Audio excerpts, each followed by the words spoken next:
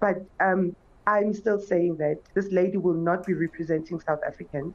This lady will not be taking this crown and, basing it here in South Africa. It will definitely be a crown of Nigerians. And we don't hate them, but we are saying that this is our pride as South Africans.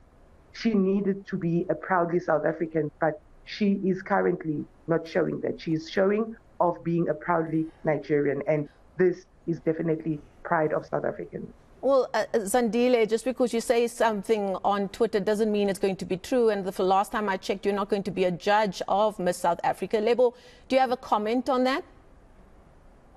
I definitely do. And I think, again, we come from a very hateful nation. And unfortunately, we have been socialized to hate each other as Africans, and that's a very sad thing. And I know Trevor Noah just came out because he was shunned for saying that the participants that won the French Cup, the soccer players, were supposed to be considered African as well as French. If we are willing to say that for a national team that does have African descent, why can she not be able to also proudly say where she's got her descent from? She is part Nigerian, but she is a South African citizen, therefore within her rights to participate in such a pageant. But also just looking back at the fact that how arrogant do we feel that we've got the right to go against what the pageant has said. She has proven that she is eligible to be part of this, but we want to now question her